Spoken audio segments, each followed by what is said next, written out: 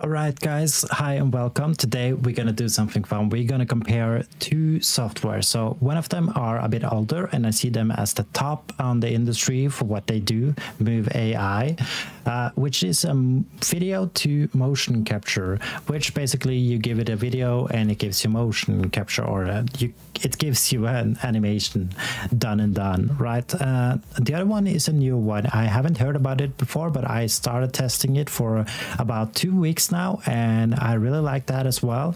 So now I'm going to compare these two and see which is the better, the newcomer or the OG.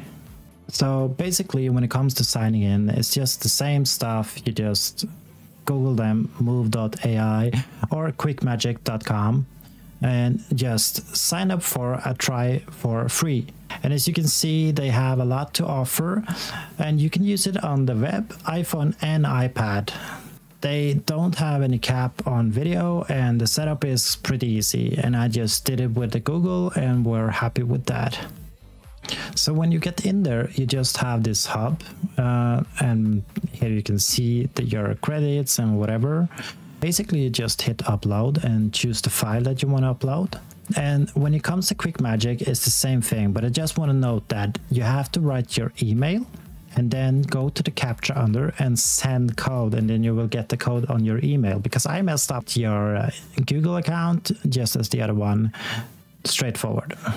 When you get into QuickMagic, you're just gonna see this hub, and as well you can go into my project, but where you want to go is AI mocap, and here you can just drag and drop your video.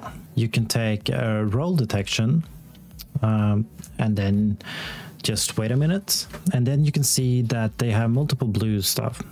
Then you just drag your character to the one that you want to have and take the next step. And here you can see you can have full body, upper body, hands, face, static camera and moving camera. And if you wanted to have an A pose or T pose as the first frame, you can have that as well. And also you have the possibility to edit the video, which is something that I loved with the software. So basically here I found a tutorial for doing some cool tricks on YouTube. And when I get in here, you can see he doesn't show the whole thing before the end. And I could then just go in, find where it starts and just clip it and then move on. And it would just give me that clip and not the whole tutorial, right? And if you're using the free version or paid version, you would waste your coins or points or whatever they call it on taking the whole video. And then you just find a point where the character is the cleanest, and then you take roll detection on the character. So as you can see there, press roll detection and just wait. So I went to YouTube as well to just get an over 10-second long dance video, because I think this is some movement that gonna be hard, and I just gave them both the same video. So when it comes to MoveAi, they didn't let me edit the video in their software, and I ended up wasting my points. So I had to go into Premiere and cut the video to that segment that I actually wanted, which wasn't a good feeling to like have to do that. And there you can see when I gave it the whole video, it kind of just took everything and ended up getting weird, and I didn't like the preview. The preview is really small. I don't know if this is because it's meant for a phone or... here you can see the dance. The dance looks way better. It seems like it was more what it was meant for. And then you can just download it as an FBX, which is really sweet. And then I just moved it into Cascador, and this is both QuickMagic and MoveAi overlapping each other just to see. And as you can see, they have some different issues. We can point out some of them. That, for an example, they have clipping to the ground, which is pretty usual. Seems like QuickMagic does it a bit more, but QuickMagic is a bit better to balance the character. It seems like their physics engine is working better. As you can see, it balances the center of the mass for the character. When it comes to MoveAi, it seems like it's not clipping too much. Somehow it's really stuck in the middle, which is basically, I think that a middle part between these two in the movement should be the best. And moving forward, then I can see that the head for the QuickMagic is correct. Something was overdone on the MoveAi for the head. Both of them are, it's an easy fix, and it seems really good. I love the hip movement on them, and the flow of the legs is really good. It seems like MoveAi is stuttering a lot, especially at the end. And it's doing some weird stuff with the hands, because this video didn't have anything on the hands. They were just kind of close into them, but somehow MoveAi took that for being finger animations. Well, I love the movement in the fingers, like it gives life, so that's a plus on that way. It just should have been taken from actual movement. As you can see, the QuickMagic didn't care about the hands. It couldn't read anything, and thereby it just kept static. QuickMagic also have a lot of more clipping through his own body, not too much awareness around that. I'm a bit unsure about a lot of things in this animation. I love the foot movement on the QuickMagic somehow better, because the other one seems so sliding. And as you can see here, the foot moves in a weird manner. The shoulders, I'm a bit unsure if they are supposed to be like that, so I'm not gonna take that into consideration, but the foot seems a bit weird to be that broken. Also the balancing of the character, as you can see, and both of them are moving a bit weird when it comes to the sideways, but QuickMagic actually does it better, it seems like. And floating seems like to be something that MoveAi does a lot, but then again QuickMagic is going more underground, so they are kind of just balancing each other out. They should really move together. Here you can see the preview that you get in QuickMagic, which I like a little bit better, because you get both the video and you get the character, and you can zoom in, move around and do your stuff, and it's not mobile size. So I really love that you can actually see that well.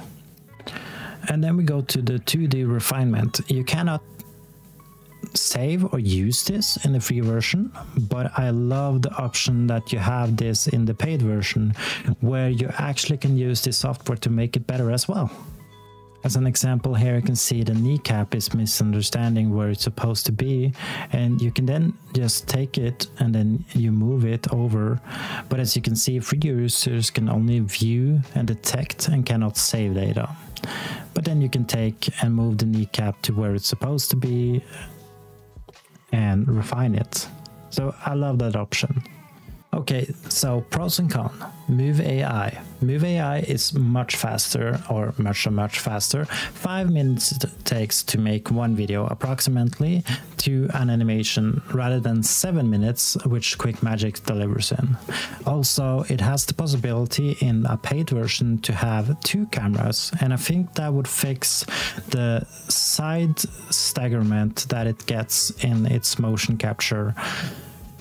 But in the free version it doesn't have that and does it worse.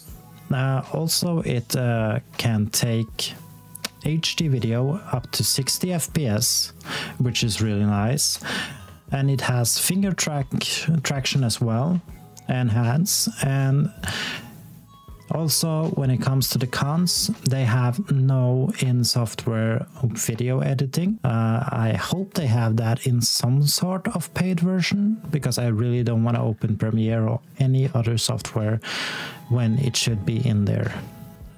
They need a fixed camera and have a limitation on that. And their cleanup time of their animations are approximately the same as QuickMagic. When it comes to QuickMagic, they have the pros that you have the possibility to edit the video in. I can't stress that enough, how much that meant for me. It's a more affordable when it only costs $10 a month. Also, you can export many UA4, Mixamo characters, VMD, FBX, whatever you want, basically, directly from the software. I love that. You can also edit in the 2D refinement to calculate it correct if it just has some small stumbles that really don't understand, especially in fast moving. This is a paid version feature, but I really like it. It can also handle moving cameras, which I find fascinating because that means that you get more user cases with this rather than you get with MoveAi. You just have to click that box in Studio and it should be good. When it comes to the cons, it has a limited video upload speed, both for the free version and for the medium version. So the medium version is faster and the free is really slow, 7 minutes.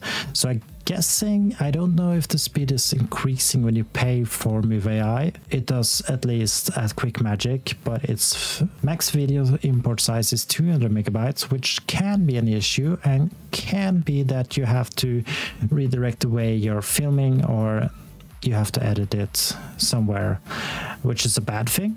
QuickMagic and MoveAi had some issues with fast moving things like kicks going really fast, as you can see. That could really mess up the output. So when it comes to the summary of them, it's a lot about user cases. So if you're a big studio and really want to get that on edge perfect stuff, I would probably go for MoveAi and have multiple cameras and set at this designated area for this. If you're an indie development company, I would say that QuickMagic would give you the best result and your animators can clean that up. I'm not sure totally how big difference it would be if it were paid, and that is something that if you are interested, I can test that as well on both of them. But for now, I would say that it's up to how you want to use it, but in the free version I vote for QuickMagic. What are your thoughts? Comment down below.